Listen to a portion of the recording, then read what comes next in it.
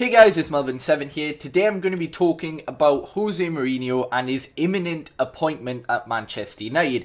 I am over the moon. Jojo Mendes leaked this to outlets like Sky Sports, BBC, but before this there were two people in particular, or one's a station, one's a person, that are highly reliable within the world of football, and they've maintained that this would be happening. One of them said it months ago, and that was Damasio.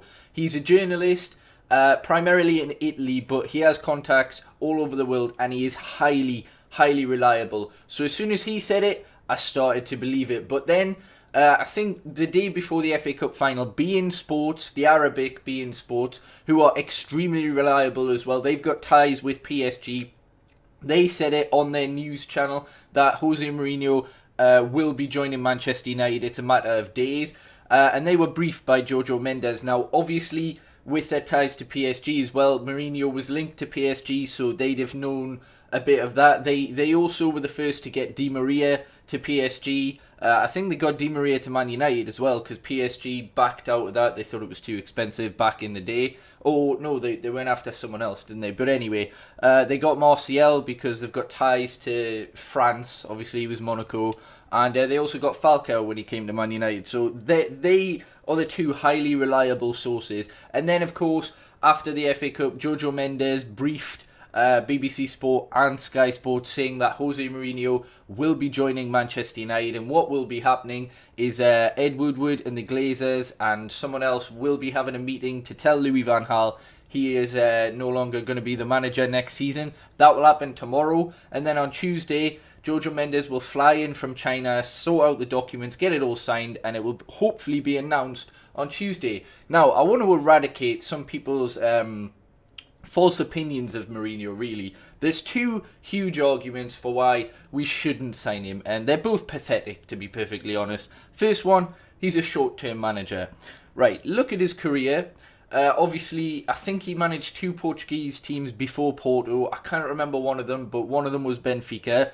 Obviously, didn't really win anything with them. They were stepping stones to get to Porto, where he won the Champions League. I'm sure he won the league as well. I'm not entirely sure there, so if I'm wrong, I'm wrong, but I'm sure he did. But anyway, he wanted a new challenge, which is fair enough. So he came to Chelsea. Now, back in the day, I think, was this Abramovich's first season? I'm not entirely sure, but anyway, Mourinho went to Chelsea. He won the league twice, and then he had a disagreement with Abramovich, so he was sacked. Couldn't really do anything because of that. He was sacked. So he went into Milan. He won the Champions League again. He won the league with Inter. And then again, he wanted, no disrespecting, but a bigger club, a different challenge. Fair enough. So he moved to Real Madrid, where he had 3 years there. Now, that is unbelievable, to have 3 years at Real Madrid. And I'm pretty sure he's the only manager in the last 8 years to win the league for Real Madrid. And he also beat to the league Pep's Barcelona, who many believed was the best team ever, the greatest team ever. Obviously, there's Messi, Neymar, Suarez and that team now, but back in the day, they were regarded as the best team ever, and he beat them to the title. And then, because of disagreements again in the third year, he decided to come back to Chelsea, and again won them the league, and in the third season, obviously, the players didn't really perform, and he got sacked again. Now, what my defence for Mourinho, Inter and Porto, he wanted different challenges. Real Madrid, you look at their team, they have a manager every year or two. So the fact that he managed to stay there for 3 years is quite an achievement. They're a short-term club. They turn over managers all the time. Look, they've surely had about 10 managers in the last 15 years, maybe even less than that. Same as Chelsea, they're the exact same. They turn over managers very quickly as soon as they do not win something. Even if they do, look at, was it Di Matteo who won the, was it the Champions League Di Matteo won, then was sacked because he didn't win the league.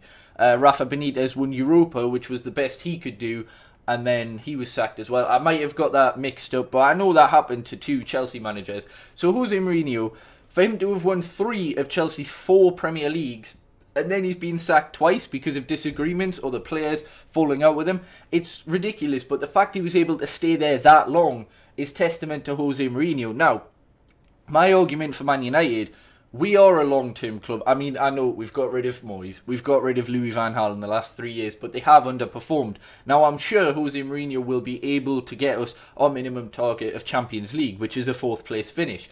I'm pretty sure he'll be able to do that. So, as long as he can, there's no reason why he cannot be a long-term manager. We are a long-term club. Of course, we want managers to stay. And I think Mourinho actually wants a long stay for once. He wants to prove that he can do it. He's been in 4 different countries. He's been there. He's done it. So if he can get lasting success at a club, I think this one's perfect for him. I'm getting Skyped, alright. Yeah, sorry about that. But anyway, I think that's what he would want. And Manchester United is the perfect ground to do that. As long as he gets the minimum requirements, we'll keep him on. We'll back him. We'll give him the funding. And, you know, I think it'll work out. Now, the other argument, he doesn't play youth. I can't really comment about Porto. I'm pretty sure he would have done, because Porto have a lot of youngsters, but I'm not sure, alright? So I'm not going to say he played youth for Porto. Inter Milan, again, I'm not really sure if he did then, but Real Madrid, I'll talk about Real Madrid and Chelsea in particular. Real Madrid, they don't care about playing youth. What benefit would Jose Mourinho have had by playing youth? They only want success. They buy Galacticos every single year. They don't have to play youth. So if Mourinho did play youth, what benefit would it have been to him or the club? He knows that they're short term anyway, so he played the Galacticos, which is exactly what Florentino Perez would have wanted. Chelsea are similar. They've got a lot of brilliant youngsters, but you look at Guus Hiddink when he took over from Mourinho. He said he would play youth. They barely have, even when they had nothing to fight for, when everything was gone. Europa League was out of the question, they couldn't do anything. He still didn't really play youth until the very last game. So Chelsea are a club that don't really promote youth either. They obviously want success as well. So again, where was the benefit of Mourinho using these youngsters that they've got if it's not going to help him or it's not one of the club's philosophies? Manchester United, on the other hand, that is a very integral part of Manchester United, playing youth. So he's not going to disregard it. Obviously, when we're hiring him, I know Louis van Gaal uses the word philosophy a lot, but it's a philosophy of the club. So we're not going to hire Mourinho if he's not going to agree to use the youth. And why wouldn't he? Has he ever had this level of youth where they've played so many times, they know how to play first team football? We've got players like Rashford, like Fosu Mensah, like Borthwick Jackson. They might not be the absolute greatest, Rashford might be, but they're still there and they know how to play. We've got others that we've bought in Martial, in Luke Shaw. Of course he's going to play them. Why do people think he's going to play experienced stars? Yes, he'll make some signings. Ed Woodward will help him with that. And maybe gameplay might be slightly shortened. But to be honest, look at Van Gaal. He dropped Borthwick Jackson for the FA Cup final for Rojo. He dropped Fosu Mensah as soon as he made a mistake for Everton. The only reason he didn't drop Rashford is because when Wayne Rooney came back, he wanted to play in midfield. If he wanted to play up front, Rashford wouldn't have played every single game. And it also would have looked retarded if he dropped Rashford because of how good he did when he'd started. So although Louis van Gaal gave a lot of chances, look at some players like McNair. Where's McNair? Why didn't he give a chance to Andros Pereira? He denied him a loan in January, saying you're going to be playing first team football.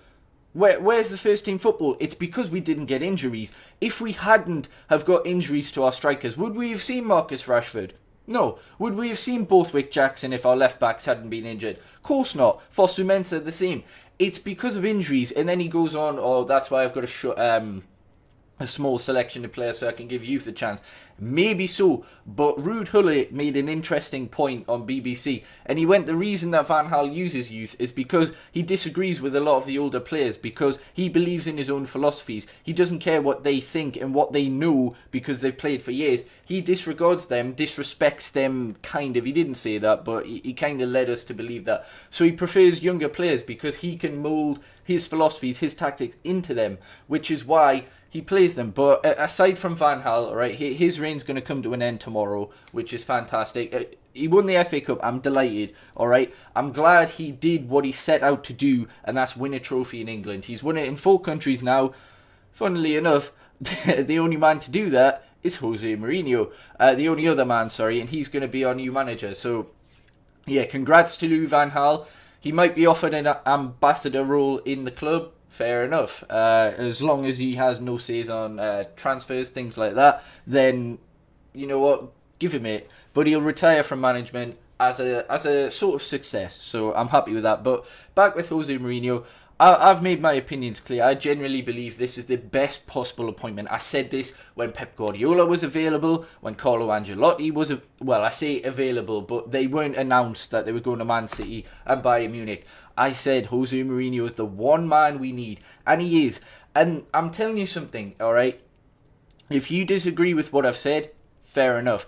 Come back in 2 years into Mourinho's reign and you tell me I was wrong. If I was wrong, I'll admit it. I'm humble enough to do that. I was wrong about Martial, thankfully. I thought we'd overpaid, as a lot of people did. I thought like we could have got more experienced players, but I was wrong. And I admitted it on Twitter. And thankfully, I am wrong. I want us to do well. And I firmly believe Jose Mourinho is the best man for the job. So in 2 years, come and tell me if I was wrong. If I was wrong, but I'm pretty sure he'll have been a success by then, and hopefully he'll have a lot more future success after that. So yeah, 2 years into his reign, let's see what happens.